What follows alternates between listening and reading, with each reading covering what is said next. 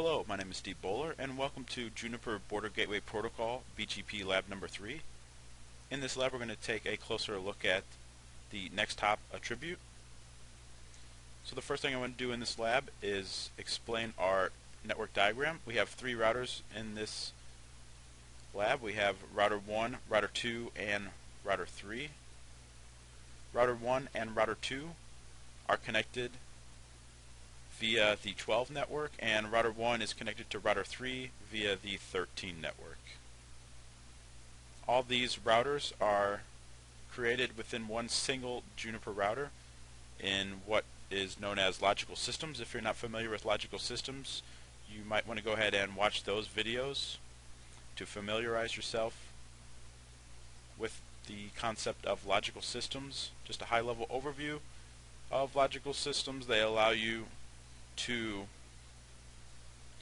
create within one single physical Juniper router. I can break it up into many different routing processes, or what we can have is virtual routers inside of one physical router, and then we can connect these virtual routers together, our logical systems together, with what's known as logical tunnels. So in this video, all logical tunnels are going to be represented as LT-120.XX.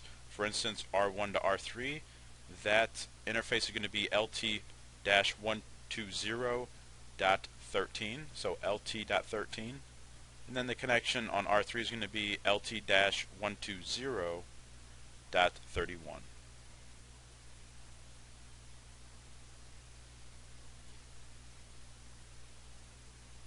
So also we have router 2 has loopback 0.2 with the IP addresses of 2.2.2.0/24 and also the 22 network with /24 as well.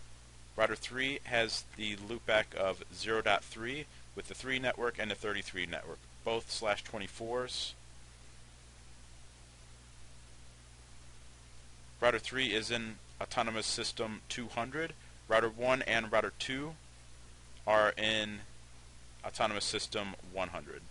So the connection between R1 and R2 is going to be IBGP, or internal BGP, and the connection between R1 and R3 is going to be external BGP, because we have, with external BGP, we have a peering in different autonomous systems. Obviously, autonomous system 100 to autonomous system 200.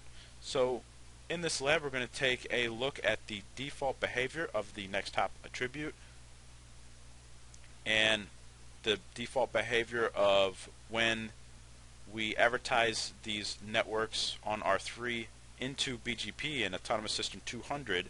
We're going to look at how they are passed on to router 1 in autonomous system 100, and then how router 1 is going to pass reachability to these networks to its IBGP peer, which is going to be router 2.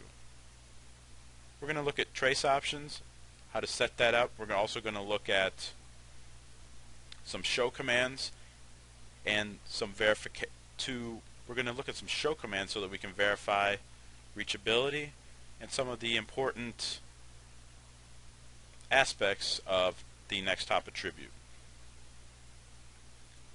So let's go ahead and get started. We're going to start